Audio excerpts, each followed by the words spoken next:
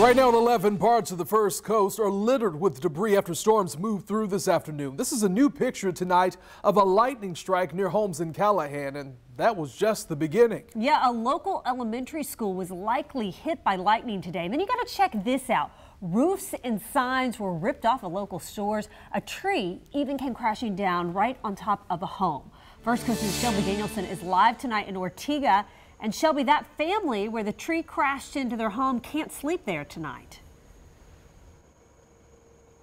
Unfortunately, yeah, they can't stay inside. I will say the power is back on for most people in their neighborhood, although it's still considered somewhat of a danger zone. You can see power lines are throughout everyone's yards. You can see this tree, though, was really the main center of attention for first responders today. It went through this couple's nursery. They weren't home at the time, but when it comes to damage, they weren't alone.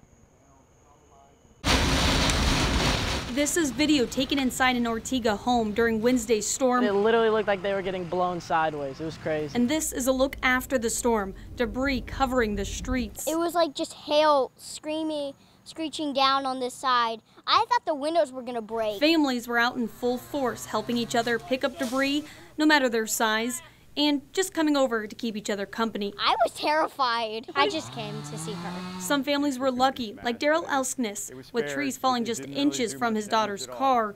Still, they have to be cautious. You know, unfortunately, our power lines are coming down, and that's the big problem. So. This home received the brunt of the damage.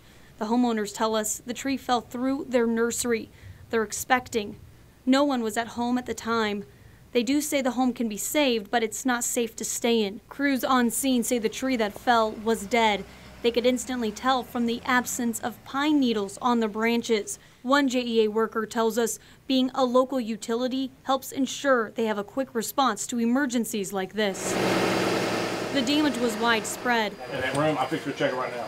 Probably leave that thing in test. First Coast News toured the aftermath at Pine Forest Elementary along with first responders. Crews there believe a lightning strike may have sparked an electrical fire in the equipment room, but it's under investigation.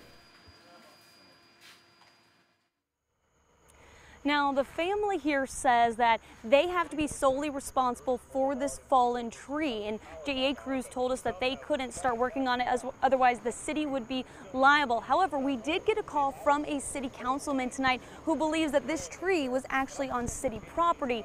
That means that the city would have to reimburse this family. We did reach out to the city, but it was after hours, so we're going to follow up tomorrow for more information. But it's always important to reach out to the city if you do have a dead tree on your property. Reporting live in Ortega, Shelby Danielson, First Coast News on your side.